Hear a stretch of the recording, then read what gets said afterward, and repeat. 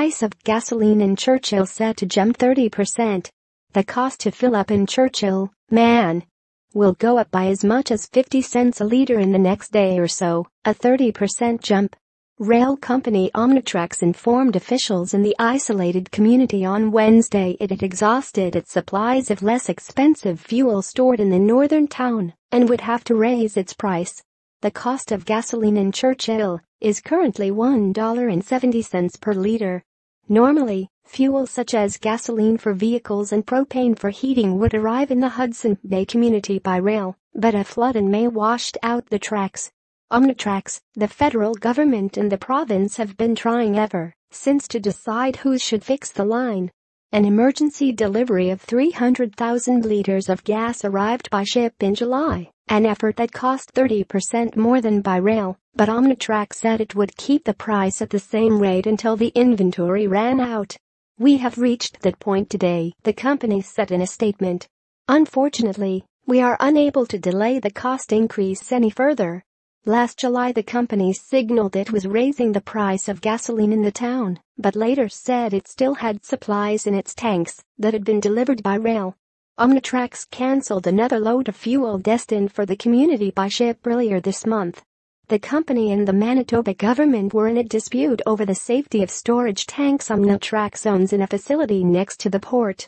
Local airline Calm Air stepped in to avert that crisis by offering to pay for the shipment and store the fuel near the town. That load is expected to arrive this week. Calm Air has negotiated a price to offload the shipment of fuel with Omnitrax and will store the gas in 10 rail tankers stranded in the community by the flood.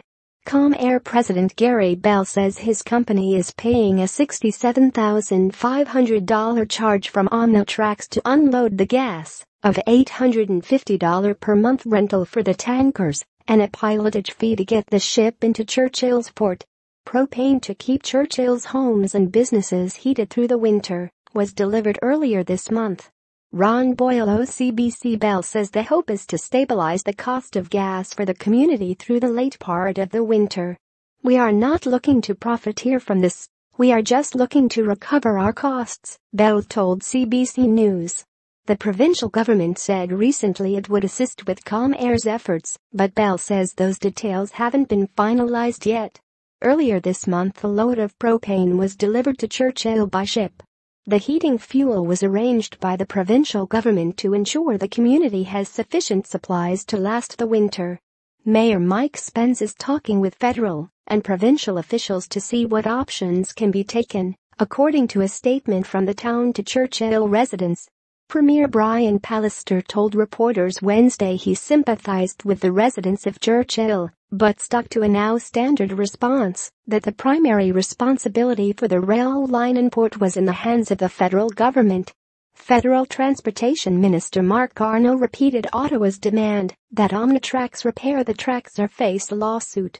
Provincial NDP opposition leader Wab Kinew fired shots at both levels of government, saying their inaction was driving costs up and hurting Churchill residents. "That adds up. And that is going to have a real impact on the people of Churchill.